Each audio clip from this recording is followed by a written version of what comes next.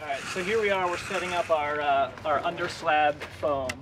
This is a lighter density foam, it's non-structural, we're going to have a 4-inch slab on top of it. The guys here are shooting grade.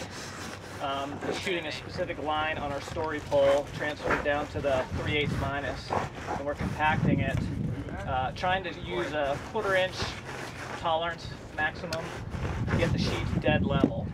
After he shoots this in, we'll go through and compact it one more time, and we'll start setting our sheets in. You can see how the sheets get just kind of aligned the whole way across. Then we stagger the joints as we run them back, and then we'll fill in the last piece. Then comes our vapor barrier after that. The guys are just about to set our 12-inch EPS. This sub base right here is firm, undisturbed soil with 4 inches of 3/4 minus on top of that that's compacted, and then a 1 inch of 3/8 minus that's compacted. So this is a 3/8 minus. It's got 3/8 with fines, and it compacts down super tight.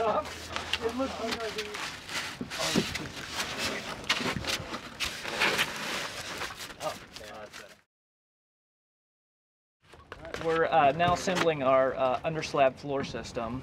We have our 12-inch EPS that we've laid down on our 3/8 minus compacted. The next step is to lay down this 15 mil poly.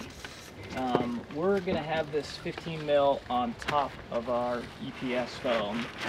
Since we're building here in Oregon, it gets wet in the winter, and if we were to run this product like this way, which is also acceptable, we'd create a giant bathtub.